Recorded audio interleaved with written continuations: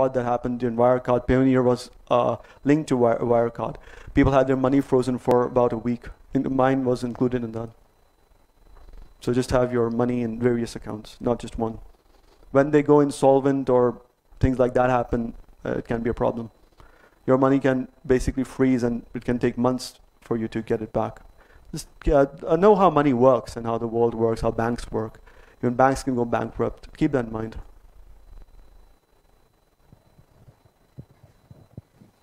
Listen, it'll be a huge advantage if you ask questions, because this is like, ask as many questions as you can, because we can also role play, like I role played with him. Sir, I have one more question. Sir, can you tell more about the model that we will present the first time to take a project from a client? You should have a video that describes your process. You don't need to explain it every time. Like, have a video. Step 1, we do this. Step 2, we do this. Step 3, we do this. Step 4, you get the result. Then we repeat from step 1 until the project is complete. Thank you. Hello, sir. Thank you for the session.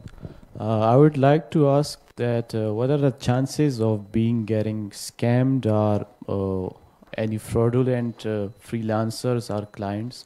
So is there any chances in these websites, or would you like to suggest us some safe websites? Fiverr is safe, Upwork is safe. There are scams on every website. There are scams even on Facebook right now. Yes. There are scams on every website. You just have to scammers, what they do is, like Indian scammers, and there are many Indian scammers. Indians, what they do is they say that pay us first, then we will work. That is most of the time they're scammers. I've seen many accounts get banned when I was a client. I needed to get some work done because I couldn't handle all the projects that were coming. So I hired people, and some of them were asking for like $2,000 up front. That is a scammer. His account got banned 1 week after that.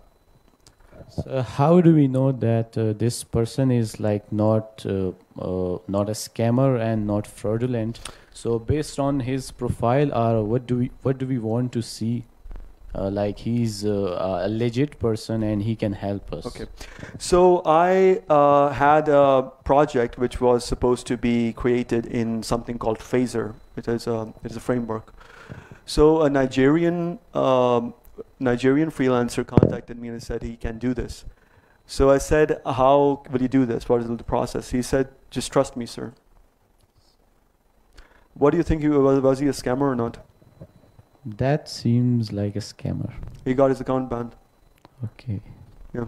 He wouldn't have completed the task. He just said, trust me. So if they're not describing the process, if they're not explaining to you how they will do things, they're most likely a scammer. If they ask for money up front, unless they are telling you why they will use it and for what purpose, then it is a scam. Like, for example, I sometimes ask for clients for money up front because I have to buy stuff. So what I do is I ask the client that I need this money so I can buy this stuff. I'm going to give it to him as soon as I buy it. So when they give me the money, I give it to them.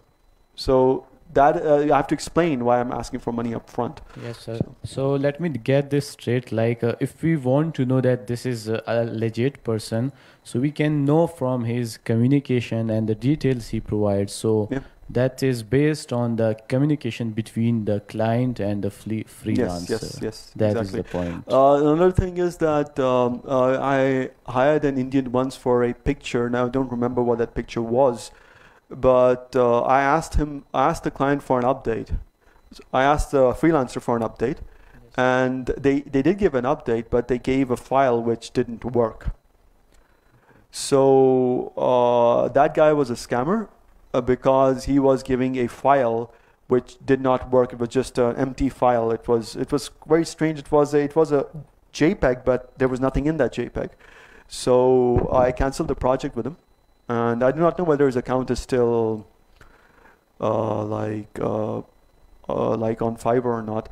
I know other scammers as well. Like a Pakistani once, what he did is he basically inside of his code gave code, like the code that C# script, which is a programming thing. He wrote his number inside the code and he gave it to me. So if a person is trying to get you off the platform, that is also a sign of a scam. So it should be, the communication should be kept on the platform, even on Upwork. Upwork has this policy too, because if there's a dispute, they can come in as a third party and say what you're doing is wrong. So if they're trying to take you off the platform, there are scammers, and try to have a third party involved all the time. And you have no idea how many times Fiverr has saved me from bad clients and from people that are. Fiverr is the good website. No, Fiverr is, it depends on what suits you. I'll never say that one thing is, one platform is good, because for some people, Upwork has helped them buy Mercedes and, you know, earn a very decent living. I mean, I cannot say that one platform is good.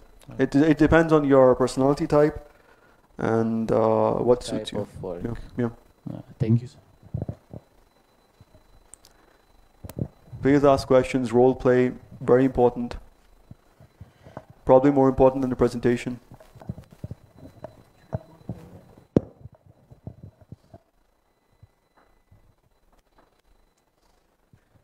So we have a few questions from our online user named Stalwart Neophyte. Okay. First comment from him and then questions. He remarks, our Urdu is not good either. Actually, we are pretty bad at learning anything thoroughly. We always look for shortcuts. Like with freelancing, people consider it is a free money without realizing that first they have to train themselves and put their heart and soul to make themselves a brand and earn money. And I think you already highlighted that point very well. Now he asks, some people are not good at using English, so they lack in communication. How to overcome that deficiency?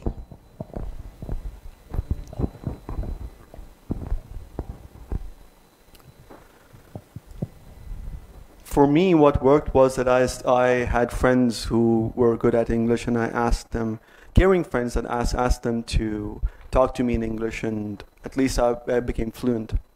So that's what worked for me. I can only share what worked for me. Other methods I don't know. I don't think Udemy courses or any kind of course can help you.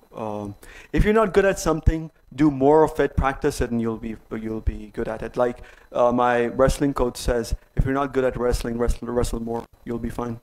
You'll get better. And better write in English rather than in Roman while chatting or texting. Yes. Second question from him. Udemy charges for the courses. Are those self-paced and available offline, or they have some expiry? No, most of them have lifetime access, but you will not be able to download those videos.